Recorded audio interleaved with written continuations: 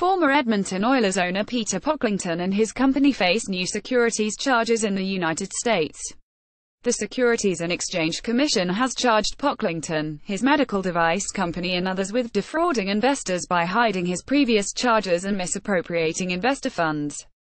The SEC notes that he pleaded guilty to a federal felony perjury charge and was later ordered to pay more than $5 million as part of a settlement for unrelated securities fraud and registration charges. Pocklington then founded and now controls California-based The Eye Machine, also known as Nova Oculus Partners, a medical device company that the SEC says raised more than $14 million between 2014 and 2017 from more than 260 investors. The SEC alleges he and his attorney, Lance and Eldridge, structured the ownership of the company to conceal Pocklington's role. Authorities suggest they also failed to disclose his checkered history and misrepresented how investor funds would be spent, among other allegations.